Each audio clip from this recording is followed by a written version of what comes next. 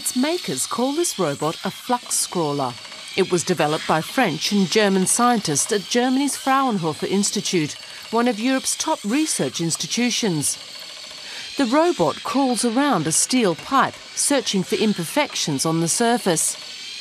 The prototype is undergoing testing and could soon go into regular production for inspecting things like steel cables. There is an international market for cable testing devices, and not just for cables used to build suspension bridges. With this, we can inspect just about any structure which incorporates steel cables.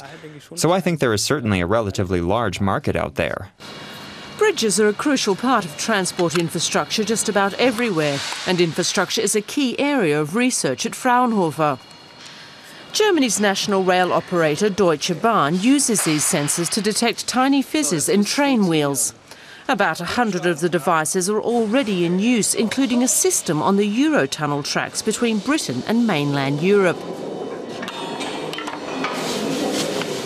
Fraunhofer's strength is applied research. That means we work very closely with industrial partners. So there are plenty of opportunities within Fraunhofer to complete projects like this for industrial clients.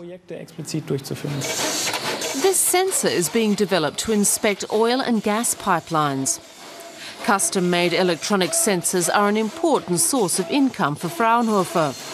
Last year, the Fraunhofer Institute for Non-Destructive Testing earned about 12 million euros on devices like these.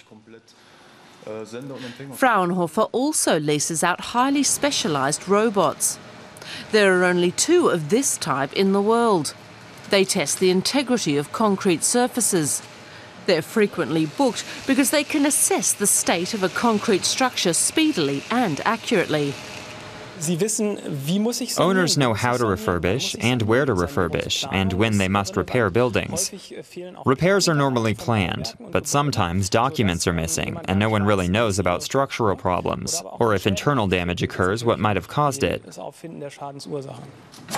Built-in sensors are cropping up just about everywhere in buildings today. Advances in technology and higher safety standards mean non-destructive testing is a growth market in almost every industrial sector.